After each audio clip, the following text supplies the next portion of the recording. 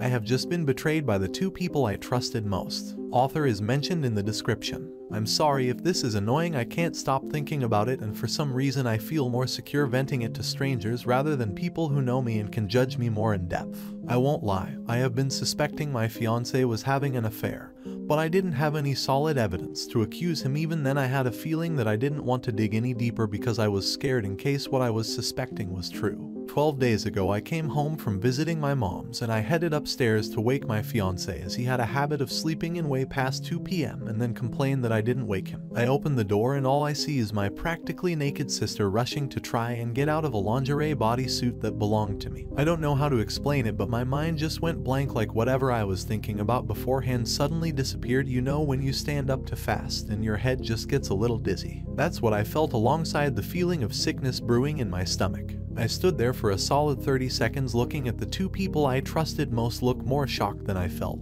My fiancé jumped out of bed and suddenly came up with excuses. It went from "it was an accident" to "I was lonely and needed sexual relief." I probably should add my best friend killed herself 2 weeks ago. The girl I knew for over 15 years was suddenly out of my life, and even though I'm surrounded by people, I've told my fiancé about how alone, devastated, and guilty that I couldn't have done anything to help her. I just left. I didn't take my car because at that point my eyes were about to just started flooding. I walked to my friend's 10 minutes and confided in her about what happened. The amount of grief I felt from not only losing a BFF but losing my relationships with my fiancé and sister within the same 2-week period. Now that I'm sitting down to write this, I don't know if any of these relationships will ever be mended or could ever go back to the way they were. I don't understand why my sister of all people would do this. There was never any favoritism toward any of us for her to feel spite. I have never intentionally tried to hurt her. I gave her shelter when she had no place to go, and despite her not paying a single penny, I bought her food that she liked, made sacrifices in my own home for her. Hell, she kept ranting about how our living room walls gave her a headache. They were white. So I took time out of my day to paint it a nice gray color. My fiancé too. I gave that man everything. I was willing to have kids with him despite the fact I always wanting to be child-free.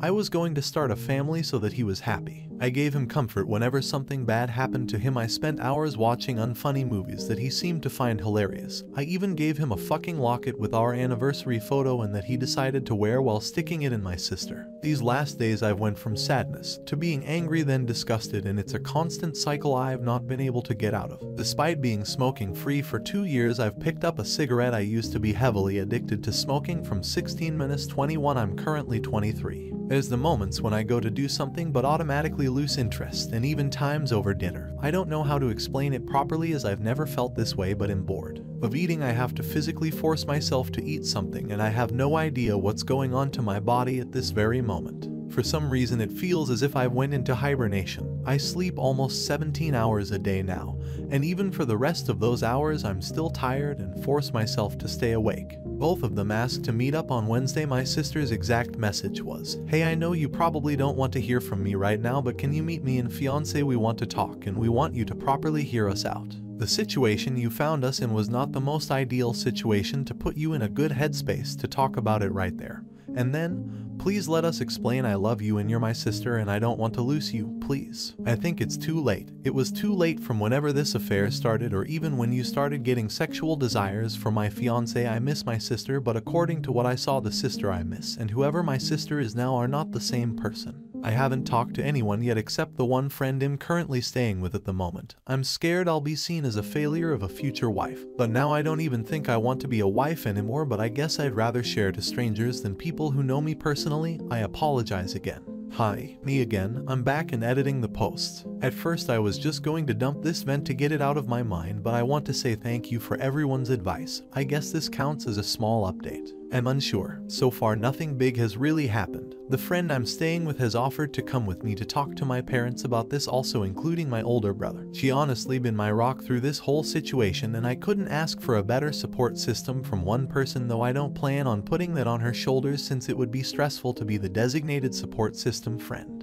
I'm currently looking into therapy for both my grief and the affair. I'm not well versed legal wise, so I'm currently in the process of looking for a lawyer just so legally I know I'm in the clear in case there would be a loophole somewhere. I did contact my sister. In another copy pasted message I replied, I don't plan on meeting with you on Wednesday. I'll talk to you when I'm ready, and whether it be tomorrow or years from now, it doesn't matter. You both owe me my own time to heal after the two people I've trusted most went behind my back, betrayed my trust, all under my roof that you both live rent-free under. Bye. I can't lie. I was almost ready to tell her to meet me there and then when she sent that message. But I've realized, and through help of people in the comments that I can't thank enough, I need time to work on myself mentally rather than repair a long-gone relationship with my sister. Though I don't plan on going back to my ex and never will. Maybe one day I'll hear him out, but today is not that day. As for now, I'm getting ready to try and explain to my parents everything that happened. I don't have any evidence between my ex and sister, however I do have their messages they sent me which traps one another. I think that's the right wording. But anyways, thank you all for the advice and kind comments and messages. Have a good day or night. Relevant comments. Commenter, you have nothing to apologize for and nothing to be ashamed about. None of this was your fault. You've suffered a horrible betrayal by a family member and a partner. Again, none of this was your fault. To hell with your ex-fiance. To hell with your sister. No amount of apologies or excuses should smooth over a betrayal of this magnitude. Can you move out to a more permanent location? Can your friend help you to pick up your things? Have you considered speaking to your family about this? And again, none of this is your fault. And nobody is going to fault you for not being able to be your best right now. Lean on the other people in your life right now if you can. It's gonna be a bumpy ride, but you can pull through this. Opus, honestly, I've not thought about my plans so far. The house we lived in I inherited from my grandma, so as far as I know I can kick both of him out. Though I'm not well versed in a lot of legal stuff, so I'm currently trying to take a look at my options in case I need a lawyer or anything like that. As for family, I haven't said a word yet. I've not really spoken to anyone except the friend I'm currently staying at. I plan to tell them eventually about everything, though I'm just trying to better myself mentally before telling anyone else. Update, 1 year and 1 month later. I honestly forgot about this account until the friend I was staying with, I'll just name her Alice, sent me a TikTok where one of those AI voices reads a Reddit post, and you'd never guess whose post it was reading. Mine, lol. I wanted to log back on as I wanted to thank the people who showed me more kindness than people I was supposed to trust, and also the people who seemed interested in my life. Can't blame them. When I read something that has some drama, I do also become invested. I'll start with myself. I got myself into therapy and began taking care of myself and myself only. Entering my relationship with my ex, I hadn't noticed how much time I spent taking care of him and neglecting myself and my needs. It was one of those relationships that you didn't notice the faults until you leave and become a sort of specter of what the relationship actually was. I think part of me was so invested in believing he was a good guy because how past relationships had hurt me before that I tried very hard to hold on to the idea that I had finally found someone who was different. Loving the wrong person can lead to devastating consequences, and I just happened to do that exact thing. Whenever I had seen stories before about people staying with their cheating partner, I was so quick to criticize how stupid that would be and thought, what did you expect when they cheat again? But now that I've been through that, it was eye-opening. It's not easy to just up and leave behind someone you had invested so much love, time, and effort into. Yes, you can lose all love for that person in seconds, but you never lose the feeling of the love you felt before, if that makes sense. After I found out, I did want to try and work it out for many reasons, but through the help of my therapist, she helped me realize that I wanted to stay because after my best friend's death, he was the only thing that felt familiar in the moment. Everyone is growing up and moving away in my life. I was in a position that I felt so alone. But to expect people not to change is to not allow growth. They moved out of my house and I moved back in. I won't lie, it was lonely. I was so used to other voices in my home that it felt empty. But an empty room is open to hundreds of ideas, in my opinion. I redecorated with the help of friends and some family, and even though I had lost 2 people, thanks to them I was able to make memories that I'll cherish. I won't try and cover up that before I got therapy I was indeed a wreck. I was just so tired of disappointment from my ex that the cheating was the final blow that knocked me back into reality. My sister's betrayal hurt way worse because we share the same parents. We used to share bunk beds and without my knowledge shared the same partner. But I owe them a thanks for allowing me to remove people who clearly had no good intentions. I will always love my sister even though I don't want to, but sometimes there are strings attached to people that just can't be cut, and she is one of them. I'll never welcome her into my home again, but I'll answer the phone if she was at her lowest. Even though she was a snake in my garden doesn't mean she's not my sister. She did try to call a couple of weeks after she had moved out, and at first I was angry at her. I honestly just wanted to hit her with everything I had, but when I answered and heard her voice I just felt sorry for her. Everyone in my family knew how terrible she was, and just for some pleasure she ruined the last relationship that was trying to help her. I just think she's a very self-destructive person that will never learn. They were constantly staying at different friends' houses because they couldn't afford to rent anywhere. My sister is apparently cheating on my ex with random people, and none of them are able to hold down a job. I would say karma, but it's just sad.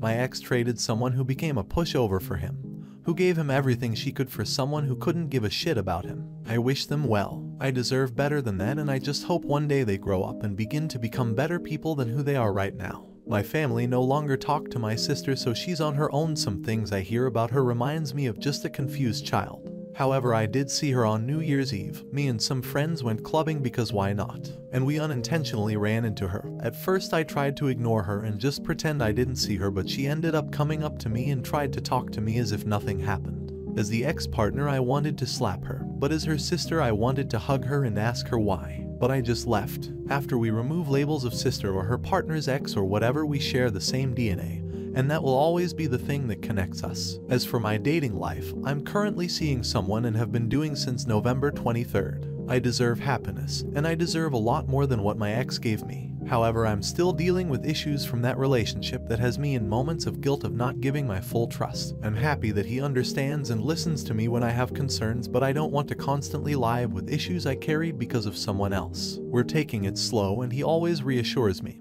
He's a good guy and I'm happy he's in my life. I will find my peace with the situation eventually, but I'll have to work to get to that point, and that's okay. Sorry for the whole ramble, but this is still sort of a vent post. I have a lot of mixed emotions that I haven't been able to untangle. Thank you to everyone who listened, reached out, and gave advice. I appreciate that so much, and I hope everyone had a good new year. Relevant comments. Commenter 1. I'm curious how the meeting with your parents went, or if you ever end up meeting the both of them for her BS excuses. Not that it matters. I'm glad you are better and moving on. Opus. I did tell my parents. The whole conversation was really hard for me. They were furious, but it was obvious by how my dad was responding to things I was saying. He was much more angry at my sister than my mom, which I understand since he came from a broken home due to his father's infidelity. My mom wanted to go LC at first because she didn't want to outright cut off her daughter, and I understood, but I didn't tell them the truth with the intent she be cut off, and I did let them know that all I wanted from the conversation was understanding that I will not be in the same room, never mind the same building as her at the same time. My dad did call me one evening to let me know that my sister and my ex showed up for a surprise dinner and gave a sob story about how things happen.